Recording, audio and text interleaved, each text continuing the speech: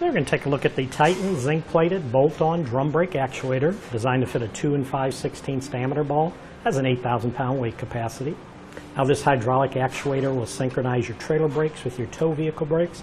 Uses a unique roller design that will reduce the resistance during the telescoping of the actuator to create a nice straight line movement.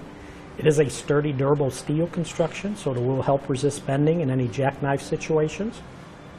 The coupler right up front here is a standard heavy-duty coupler designed to fit on a 2 5/16 hitch ball. Uses the lock right here that just pull up on this, and when you open this up, that'll allow the hitch ball to go in there, and when you close it, that ring will lock right into place to hold the hitch ball in there. Now it also comes with a standard breakaway kit here, which is included. Just to show you, I'm going to unhook this. But you have your cable, and on the end is a carabiner hook. And that carabiner hook will attach to your tow vehicle, and the other end you can see here is attached to this lever. So if you get in a situation where the trailer would ever come detached from the tow vehicle, it'll pull on this cable, which will activate the lever, and that'll activate the brakes on the trailer to keep it from a runaway situation.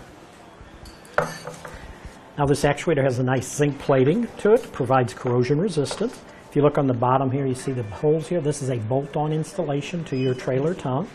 The application on this is for hydraulic drum brakes. As I mentioned, this fits a 2 5/16 diameter hitch ball. Mounting this, you need a 3-inch wide channel tongue that this will mount to. The weight capacity on the actuator is 8,000 pounds. The maximum tongue weight is 800 pounds. And the last thing I want to show you on the very back here, you can see here's your connection for your hydraulic brake lines. Underneath is the master cylinder. You can see the cap here that you can put fluid into your master cylinder.